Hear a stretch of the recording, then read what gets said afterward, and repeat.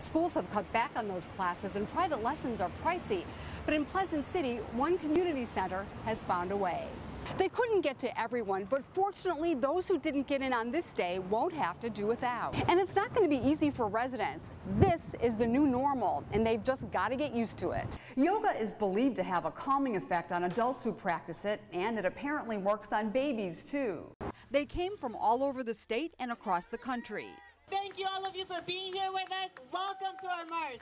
Hundreds of protesters, led by a nonprofit human rights organization called Coalition of Immokalee Workers, on a 10-day tour of several cities ending right here in South Florida.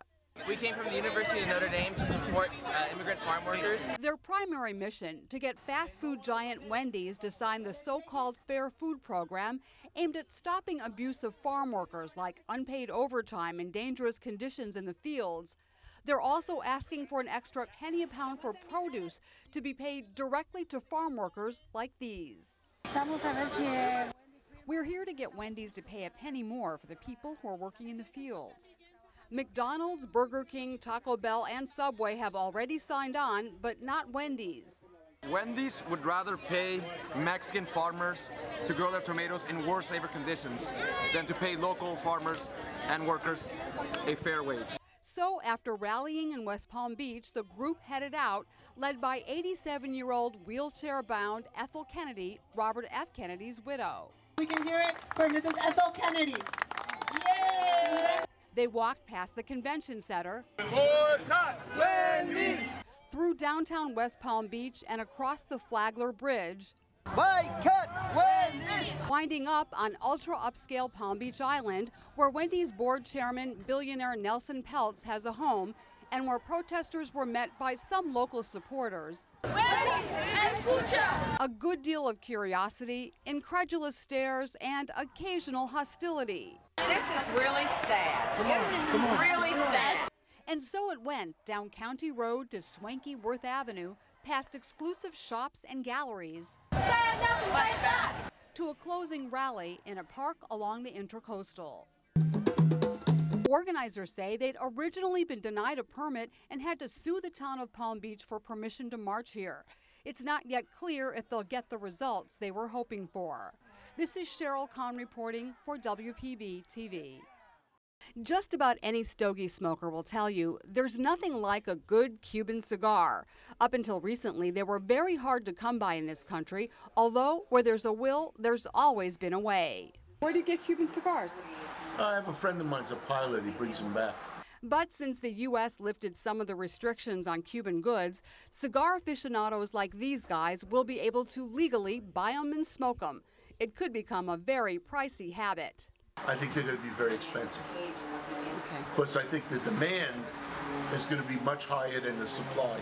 That's what Yohani Nistal is counting on. He owns this cigar shop where customers come in to shoot the breeze and puff the day away.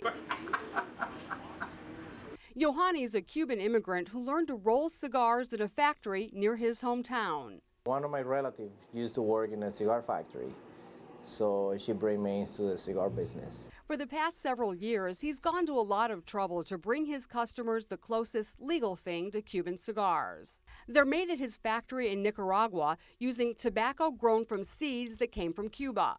Complicated, yes, but Yohani says it's been worth it, and he's not afraid of losing customers to Cuban imports. There's no way they can compete with other countries, Nicaragua and Dominican Republic, that they paying between $5 to $8. Cuban cigar is going to cost over here between $25 and up. Yohani's regulars say they'll keep buying what he's selling because they like him and they love smoking cigars no matter where they come from. I think it's relaxing. I think there's a lot of camaraderie with cigar smokers. And while they do enjoy other kinds, some admit being intrigued by actual Cuban cigars. And so they say, don't be surprised if one day soon, through the haze, you see someone puffing away on a cigar that's clearly labeled Made in Cuba. This is Sheryl Kahn reporting for TV18. Churches like this one are considered by many to be the heart and soul of the community. And on the North End, Tabernacle Missionary Baptist Church has played that role for more than 120 years. We have had to be so much for so many. Because of our particular predicament as African Americans in America, the church in the black community is more than just a worship center. It's a community action center, it's a social center, it's a political center. And it was put to good use during segregation when African Americans, especially in the South, were faced with so many obstacles. 73-year-old Gwen Ferguson is the church's executive assistant and Sunday school teacher. What words do they use in praising God? Hallelujah. Hallelujah. Ferguson says she remembers what it was like growing up around here during the 1940s when simply stepping outside the neighborhood could lead to tragedy. What I remember in crossing the boundaries, most of the time you would be, especially if it was at night, you would be arrested for being in an area that you were so-called not supposed to be in. The first school for African American children was housed right here at Tabernacle. Later, during the 1960s, the church hosted prominent civil rights leaders like Coretta Scott King. Today, Tabernacle is a mosaic of old school tradition. Clap your hands, help me lift Jesus. Stomp your feet, help me lift Jesus. Somebody help me now, help me lift Jesus. And Generation Next. And on any given Sunday, they're still packing them in. It would be very difficult for me to attend another church other than Tabernacle. I grew up in Tabernacle. This is my church, it was my family church, and I just can't see where I would fit any place else other than here. And she's not alone. Y'all be tired, so move your feet. Sharday McQuay is working towards her PhD at Florida A&M University in Tallahassee, but she comes back to West Palm Beach every chance she gets to help lead Tabernacle's young dance troupe. So I grew up dancing with Tehillah from an itty-bitty child around the age of 6 or 8. The girls she's teaching now range in age from 12 to 21. Their talent is used to convey spirituality. It's a dance trance, as we call it, to where we allow the music and the movement that we're doing to take over.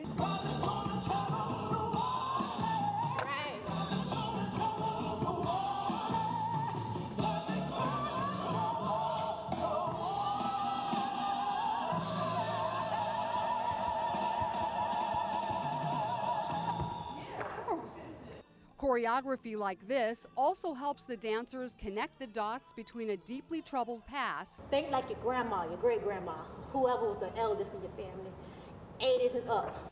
And struggles that continue today.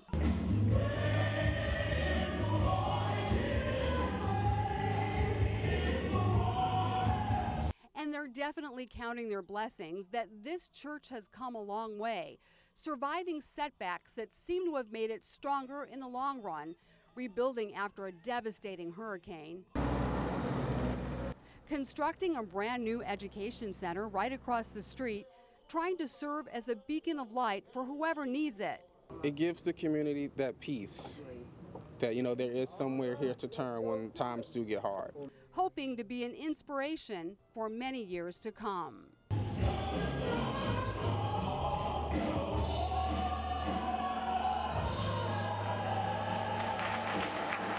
This is Sheryl Kahn reporting for TV 18.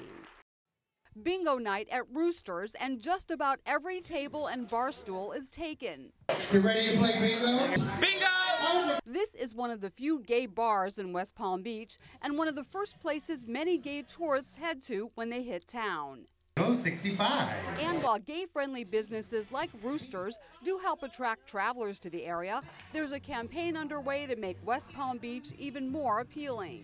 For us, genuine hospitality is for everyone, no matter your skin color or your sexual orientation. Some hotels have been courting gay travelers, offering romantic getaways to same-sex couples.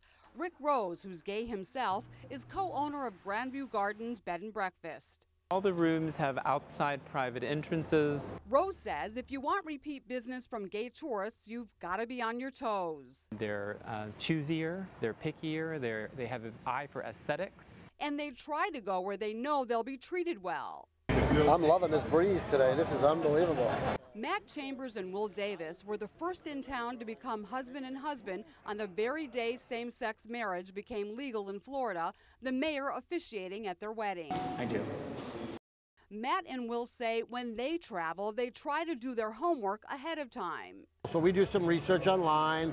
We look around for reviews from other gay couples or other people in the community and try to spend our money where they want our money. One way that message is getting out here is on the city's website, which lists contact information for the city's liaisons to the LGBT community.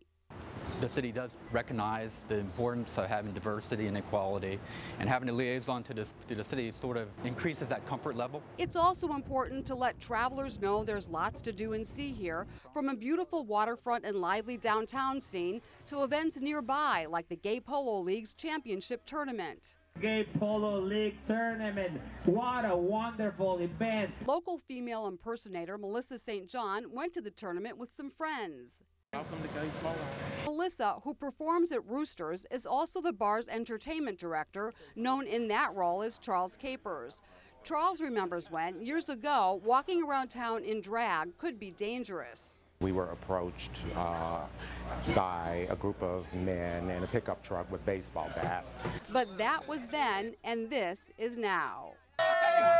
Capers and many others say they want gay tourists to know if they do come to visit, they'll have fun, they'll be safe, and they'll definitely be welcome. This is Sheryl Kahn reporting for WPB TV.